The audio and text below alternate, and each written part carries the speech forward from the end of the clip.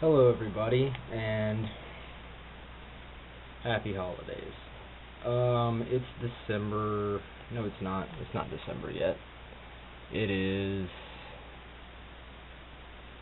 No, it's November 30th. It's almost December. It's November 30th, 2009, and I've been working on a lot of stuff lately. I've experimented with all kinds of crap.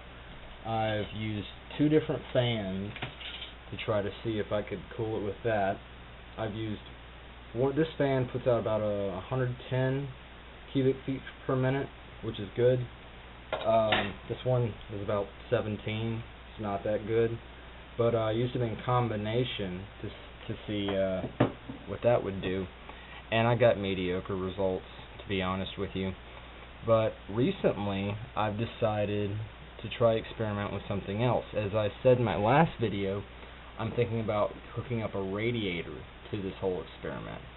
A lot of refrigerators, if you look in the back behind them, there's all these copper pipes and you never really know what they're for. Well, what those are, they're radiating heat out of your refrigerator.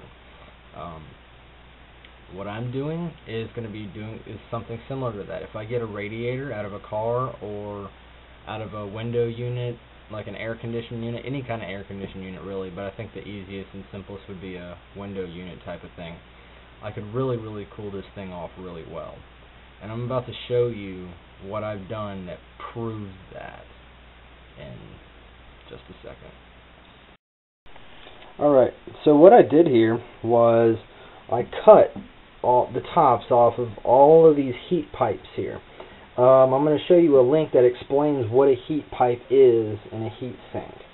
But what I did was I completely destroyed the heat pipes to open them up so that I could pump water through them. I have this thing hooked up to my regular cold water in my sink. I'm piping it through this one. That spits it out here, and that will bring it here. That will spit it out here, which feeds it through there, and then it drains through this, and I have this draining into my sink. As you can see, I'm pushing out, I have no idea how much water that is, but I'm pretty sure it's a good bit. And let me show you what this has done. I'm starting to get some frost on this cold sink down here, which is what I've been expecting and waiting for a long time. It's frosting up quite nicely. I'm going to see if I can get a quick temperature reading on it. And this says it's about 16, 17 degrees-ish, which is great. That's below freezing. That's enough to get some frost onto this cold sink. And that's exactly what's going on.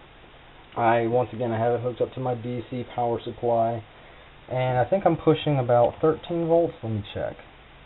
Yeah, about 13 volts is what I'm putting through it right now, and it's nice and frosted. It's really cool. I've finally figured out how I need to do this now.